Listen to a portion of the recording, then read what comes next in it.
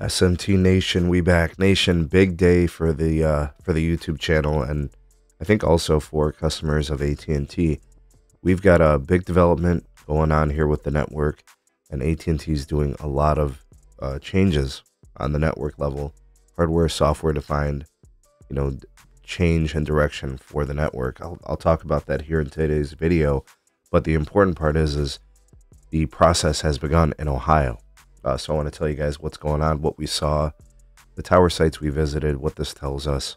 And of course, all these photos are posted on my Patreon page. So if you want to get, a look at the tower sites in a more high quality, higher resolution look, you can support us there. A link is down in the description.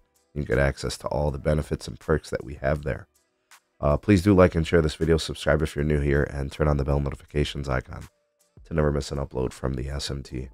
All right, folks, pictured is the first Nokia to Ericsson conversion for AT&T in the state of Ohio. It's been completed. It's actually live. We tested it. There's a live stream on the YouTube channel. You guys can check out if you want. And I've got some video clips of the major kind of moments within that live stream, and I'll be dropping those videos here in the coming days. But yeah, this conversion now complete, location-wise, is in Fitchville, Ohio. Definitely not a very well-developed area. I will tell you guys, when I made the trip, I was on the interstate for about 20 or 25 miles, and then an additional 20 to 25 miles kind of on the back roads off the freeway, kind of like on a state route. This is definitely rural, low population density, extremely low population density. I saw more farms than homes. I saw, no businesses, no commercial activity, and I mean, that's how I would characterize the drive. That's what I saw. There were stretches where I didn't see any cars passing me for several miles. With respect to the network, low density sites, a lot of 4G LTE in these extended areas as well. I didn't see 5G for several miles, 5 and 6 mile stretches, for tower sites. So really getting stretched thin. But something I wanted to share with you guys for sure, now that I kind of gave you the backdrop, is this is a 300-foot tower site. There is actually fiber connected to it, which is kind of cool, right? We did a little homework. Shout out to the guys on the live stream. Everstream is providing the fiber to the site. Looks like a 1 gig fiber circuit, and it performed really well and really good. And there's a couple things I'll mention about that. Here's an image of the gear, a little bit kind of a focus here of that gear, and you'll see it's the same basic setup we've been seeing for AT&T. Not much really has changed with respect to the formation. They use 2 larger antennas, which probably includes, all the low band and the sub 3 gigahertz mid band frequencies, like the PCS, AWS, and then like the band 14, band 12, band 29, and also including like band 30 and stuff. So all those radios are up there. The antennas are up there. I'll get you guys a better look here. Show you a little bit more detail. All right, so this shot should get you a little closer, and you can pinch the zoom. Here's going to be your lower frequencies on these bigger antennas you'll see on the right and the left of the 2 smaller ones in the middle. By the way, shout out to Verizon just below the rack for AT&T. So AT&T at the top, Verizon just below them. Verizon's got the C-band up there, no CBRS though. Just to kind of shout that out. But yeah, in the middle you've got the C-band and the DoD, and typically what AT&T has done in the past is they do the 3.7 gigahertz, the C-band at the top, and then just below that is the DoD. So that's kind of a look there. Here's a zoom for you guys. Again, pinch to zoom, you can get more detail. And this is definitely a new, this is definitely new gear from Ericsson. I can confirm. The ones on the outside, so the one on the left here and the other one on the right, those don't look like they've been changed. So that's still Nokia. The only thing I saw is the ones in the middle. That's not Nokia. That is definitely Ericsson gear. It's a little bit more compact. It's a little bit smaller, a more defined square, right? In terms of like the sides all being the same length. All right, so and even the color was a little different. To me, it appeared to be more white.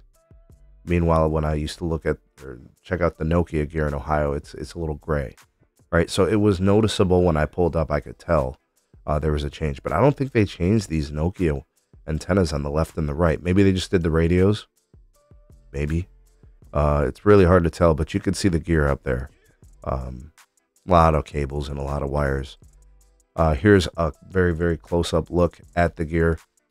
Again, the big thing here is this the 3 gigahertz action here in the middle. That's providing capacity, and I will tell you guys, the capacity was tremendous. I was seeing, 600 plus megabits per second on a 1 gig fiber circuit. Very, very good performance. The loaded latency was phenomenal. It was like 100 milliseconds for download and upload. The unloaded latency was impressive too. It came in at 20 milliseconds very consistently.